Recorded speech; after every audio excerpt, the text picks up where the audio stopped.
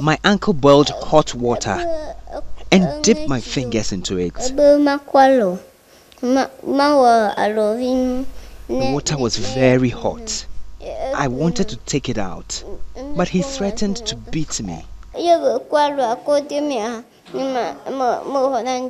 And so he put my hands into the water till it became cold. That is the story of 6-year-old boy, whom I choose to call Alovi to protect his identity. Narrating his story, Alovi said he was starving at night, so he woke up at dawn and went for some food.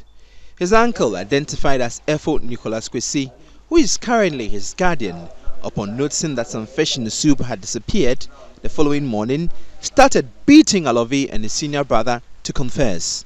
Alovi confessed, and the uncle, who was infuriated that the boy had stolen fish from the soup, hit his fingers with a neem tree branch and then dipped his hands into hot water.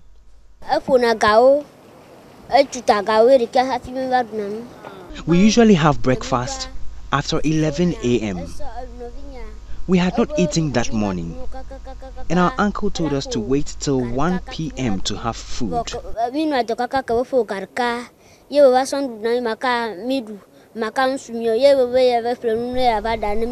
gave us the food at 1 p.m. but did not feed us in the evening.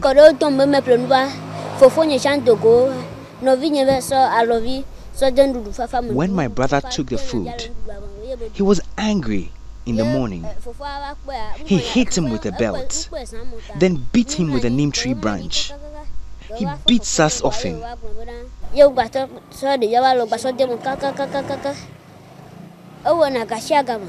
Neighbors who had not seen Alovi for the past 3 days inquired and eventually found him in the bathroom of an uncompleted building. They rescued him and sent Efo Nicholas Kwesi to the Amasaman police station. Uncompleted bi honum edan ho no de akwala na de akwa I saw the boy in an uncompleted building. His fingers were badly injured.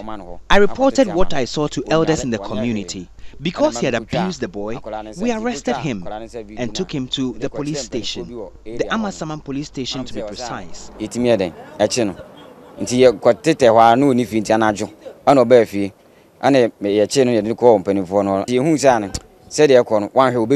And they gave us medical forms and told us to go to the Amasaman hospital for treatment.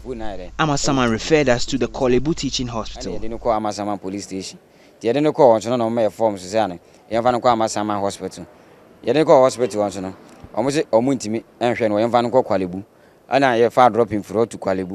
At Kolebu, we were told to return on Monday. We went to police hospital.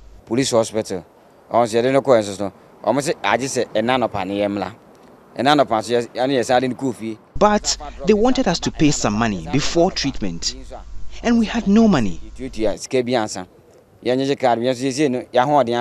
Neighbors of Mahian are now housing the two boys, but they do not have money to take care of Alovi's medical bills. His fingers are rotting away. Amasaman police station confirmed the story, but officers declined further comments. Why will the police not follow up on the welfare of the two abused boys after arresting their only guardian? This question is begging for answers. Jojo Kobna, Joy News.